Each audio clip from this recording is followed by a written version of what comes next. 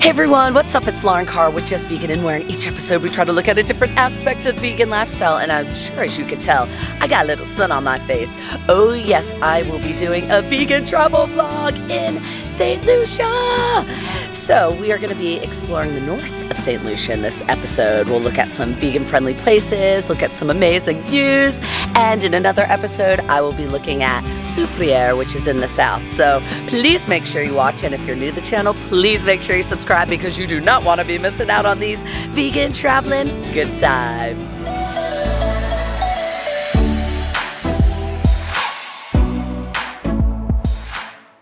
I am here at the stunning Marigot Bay. I really hope I'm saying that correctly. I'm so sorry, my French is not that good. I took Spanish in high school. But I am here enjoying the view. Basically, this is known as the Caribbean's most beautiful bay, and I think you could definitely see why. But let's get into some fun facts about this place. So it is known as a hurricane haven. Also, throughout the years, and obviously not a lot of this is happening now, there was a lot of piracy that went on in this bay. And this bay also was the scene of the crime of the last fight between the French and the British. So, a few fun facts for you all, but mainly, we are here to relax and enjoy these views.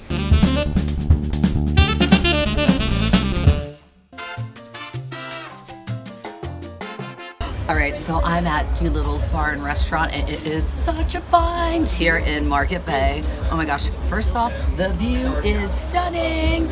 And secondly, because you know I love to eat, they have a great vegetarian vegan menu. So I went for the soya chunk Creole stew, I'll call it that. We got some fries and my partner got the vegetable roti. Everything was phenomenal, so good. And let me tell you, I'm gonna mention it again, the view is stunning, stunning, stunning. So other things to know, they have a free water taxi to get you here. Oh yeah, arriving in style. And they have 2-for-1 cocktails from 5 to 7 every day. So this sounds like a win-win-win-win. Masala Bay, one of my favorite restaurants we ate on the trip. It is a mixture of Indian and Hakka cuisine, so many good vegan options, great view of the bay, and super interesting food combinations. Definitely try it. I'm just gonna say, I cannot wait to stuff some of this in my face. All right, so I have to boast a little bit and also recommend where we're staying here. We are at the Mango Beach Inn, which they try to be quite eco-friendly here. What I found was really cool, and I didn't know a lot about this, they have these mosquito ponds. So instead of using any kind of pesticides to prevent, you know, mosquitoes from biting you, they have these ponds around that. There's certain fish in the pond that I guess attract mosquitoes and eat them. So that's really good. They try to be quite sustainable with the water supply here. And a lot of the fruits and stuff, well, all the fruits for breakfast are grown here locally, and so let me tell you, they have like so many good mangoes, hence the name of the hotel, and pineapples, bananas, passion fruit. Oh my gosh, the breakfast is wonderful. And if you are a vegan, just let them know that maybe you'd want almond milk for the cereals, and boom, you are set. Another few things. First of all, the view here is simply stunning. You're a little bit secluded, so you're across the bay. They also have a lot of nice hikes you can do. There's this one hike which I would say you definitely should be in kind of good shape for because it is quite uphill, but the views from up there are simply stunning. There's only 3 rooms here, so definitely book in advance, but it's great because it has that nice quiet feel. It's family run and the people that run it are super, super warm and friendly, and they have 3 cats and 2 dogs who I love. As you know, I'm definitely obsessed with dogs and animals, so it's kind of nice to have them around. There's a private pool here. And once again, I just have to keep mentioning the views, the views, the views. And it's also like a 2-minute walk to the beach. So really, you just can't beat this place. Anyway, I would highly, highly recommend it. Oh my gosh, I'm so excited to, of course, be here in St. Lucia, but secondly, to be on this awesome party catamaran going from Market Bay to the very iconic Pitons. What? So what I think we gotta do now, we gotta sit back, enjoy the ride, enjoy those views, and of course, have a rum punch or two. The Pitons.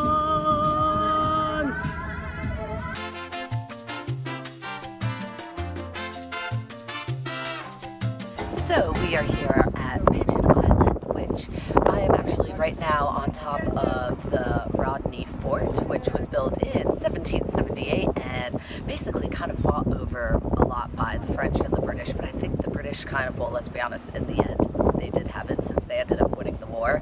But you can see why this was such a fort to be fought over, because water is surrounding it. So for us, that equals beautiful views. So still here walking around Pigeon Island, checking everything out, and right here, these are the ruins of British Army barracks, and basically it held about 60 soldiers. Now, let's be honest, hey, it is amazing and awesome and so fun and relaxing for you and I to come here to the Caribbean, but when these soldiers were fighting under these conditions, with these tropical conditions, believe it or not, they were still wearing their like long sleeve British Army outfits. Ugh. Hey, eventually they did change and get into kind of shorter sleeves, but for a while things were hot, hot, hot.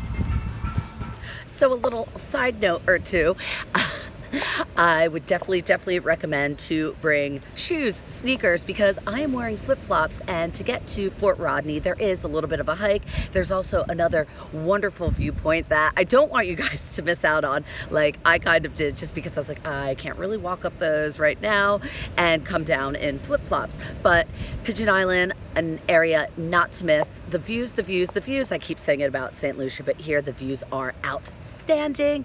You will definitely want to come, and of course you'll want to learn about the history here, about it being a British base and all of that. So please make sure you don't miss it, and bring your sneakers.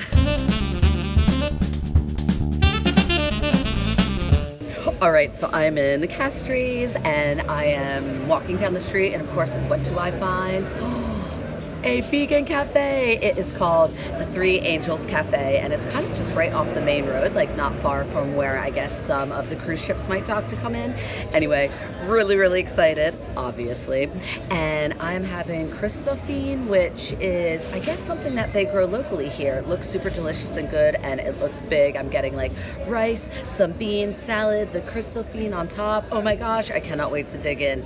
Anyway, definitely a spot that you will all have to check out. And they're open Monday through Friday. So I am here with the beautiful ladies of the Three Angels Cafe, vegan. So we have Clara and Natalie. So ladies, I have to ask, what would you say gives you your biggest vegan food orgasm from this cafe? Oh my, there is some dishes called, well, a protein that we share serve here. Yeah. It's called ginger chicken. Okay. It is to die for. You should try it. But it's not chicken. It's not chicken. No, it is soy. It is soy. And what's your favorite? I guess the ginger chicken is the way to go. And these ladies are phenomenal, amazing. And this cafe, I just ate the... It was incredible.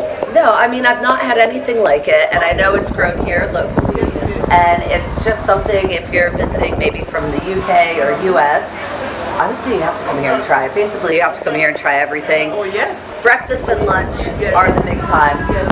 What time would lunch finish? Just about between 2:30 and 3 o'clock. Okay, perfect. Yeah. All I have to say is, you all better be coming. Oh, yes.